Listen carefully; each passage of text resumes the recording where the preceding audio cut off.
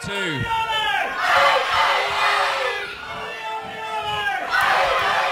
Ollie Peace always has the support of the crowd.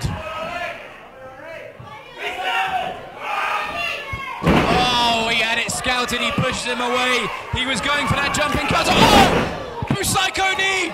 Busaiko knee! Ollie Peace at the last second kicks out. Brandon Lee, multiple times again, trying to pin Ollie Peace. Every time he pins him, it's causing Ollie Peace to exert more energy.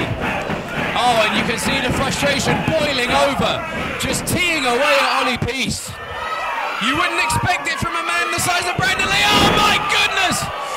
Crashes and burns hard. All tailbone, all coccyx.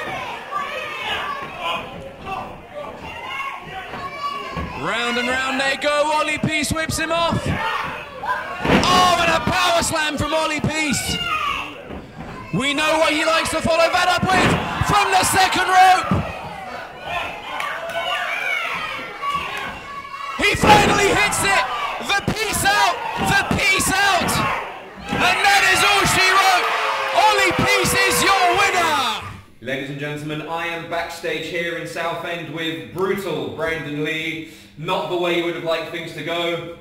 Anything to say after your loss to Ollie Peace? Ollie Peace, Ollie Peace, Ollie Peace. Everyone out there, and that's going to watch it on the internet, knows that I was the better wrestler. All that you got was me down for 3 seconds. That's all you could do. That was your last hope. Ollie, this isn't over. I swear to you now, it's not over till I say it's over. Take the damn mic.